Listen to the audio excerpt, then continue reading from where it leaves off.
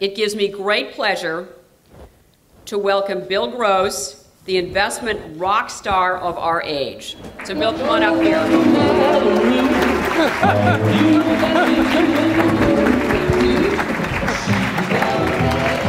Right over there. Too generous. Stop that.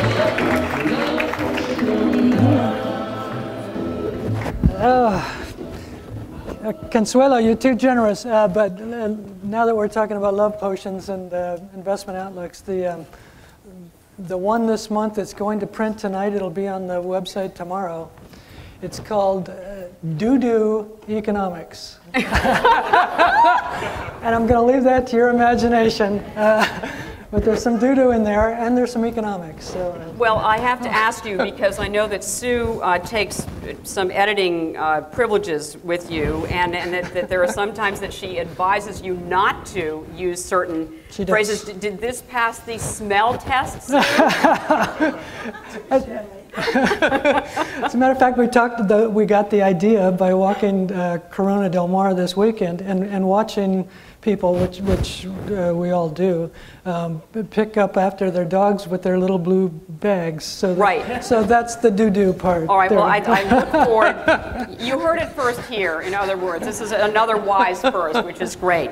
So I want to make sure that, number one, all of you can hear us. Can you?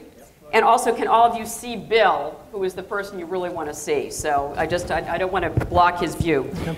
So Bill, tell us about the new normal. It's a world of slower economic growth and lower investment returns. So how much slower, how much lower, and then you can tell us why. Okay. Well, to the extent that people banked on and actually realized 8 to 9 to 10% returns over the past 20 years, at least up until a few years ago. It's now, in our opinion, 4 to 5%. So probably half, cut in half. And the same thing with real growth, to the extent that the U.S. economy grew at 3 and 4. We now expect 1 and 2, and that would be for the next 5 or 10 years as opposed to the next few months. So why do you think we are in for such a slow growth environment? Right. It's a long explanation. I have to cut it short. We've got some time here, okay. And the details are really important. And I'm just going to take my watch out because I just want to make sure that I leave some time for questions from the audience as well. So okay. Tell it. I'll give you 2 minutes. Give us cut me off after 2, and then we'll go into other things. Cut to the chase. If you understand the new normal, I think it's necessary to explore the old normal. And the old normal, really, in the United States and globally, was a world for the past 20 or 30 years in which regulation was deregulated. That started with Reagan and Thatcher, in which financial leverage was compounded at an incredible rate, and that culminated with the subprimes and the liar loans and those types of things, but was evident in all of the other mystical derivatives, CDS, CDOs. There are a lot of names for them, but basically the world got caught up in a levered frenzy with the understanding that nothing could go wrong, and it's probably best epitomized with U.S. housing. That 3 or 4 years ago, most of us in this room, probably even at PIMCO, felt that housing just didn't go down, and so that was the epicenter really of the sense that that economic growth, that inflation.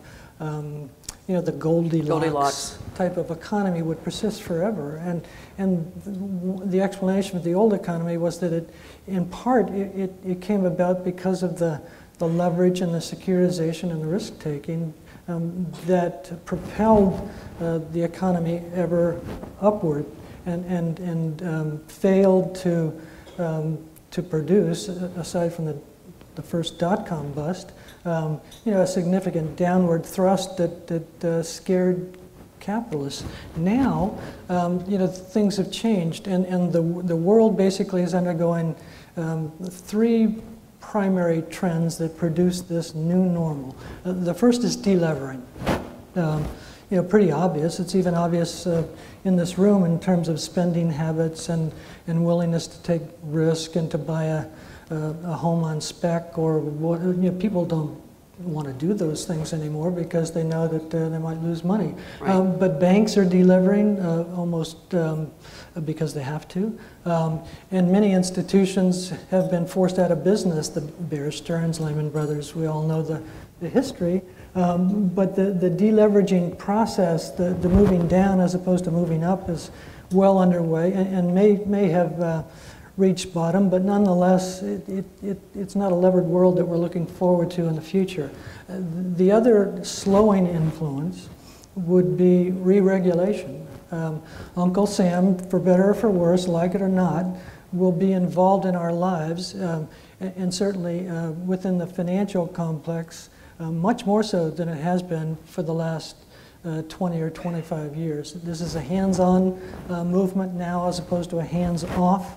And whenever you get government involved, re-regulating, controlling, basically, and I go too far when I speak to General Motors, but the example is there, running companies as opposed to the private side of the marketplace, then growth tends to slow down.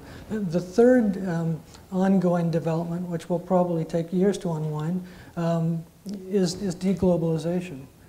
The world did very well over the past 10 to 15 years in terms of trade, in terms of expansion, removal of trade barriers and the like. And now, while it's not really resembling the 1930s in terms of Smoot-Hawley and those negative types of tariffs, there is certainly each country for itself in terms of ongoing developments. Trade restrictions, agreements between countries. Brazil and China have a separate little deal, so to speak. And so the global trade that we once knew and the freedom to explore markets is basically pulling back as opposed to expanding. So for all those reasons, growth in the old normal probably won't resemble growth in the new normal.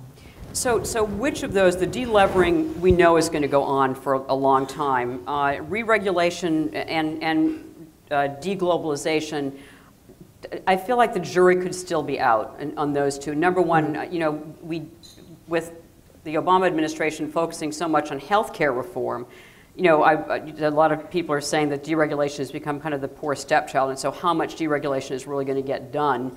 And as far as the deglobalization, it's something that, PIMCO is really great at anticipating events before they happen. But is it possible that those two might not happen, and therefore that the new normal might in fact lead to higher growth and higher investment returns? We can only hope. Are any of those three vulnerable? Yeah, I think to some extent, and that's why I put them 2-3, right? If I thought that they were the focal point, then they would have been number one as opposed to the delevering. Yeah, the re-regulating has been put on hold. Healthcare is front and center. Right. And it is fair and honest to say that there's a significant lobby in Washington for the financial industry, for the banks, for all of those that don't want to be re-regulated. Right. There was even a moment 3 to 6 months ago where we felt that PIMCO, an investment manager, would be subject to regulation, and we weren't going to like that very much either. But in any case, the re-regulation at the moment appears to be on the second page as opposed to the first page, right. And it does depend upon clearing the agenda with healthcare and the like, and perhaps an economy in the United States that is viewed as green shoots and improving as opposed to moving back down. If we move back down in 2010, then re-regulation and regulation will gain front and center. Because Main Street will, not all of a sudden, but will continue to feel disadvantaged versus Wall Street, and I think they have a good case. Right, so the populism, Right. Right.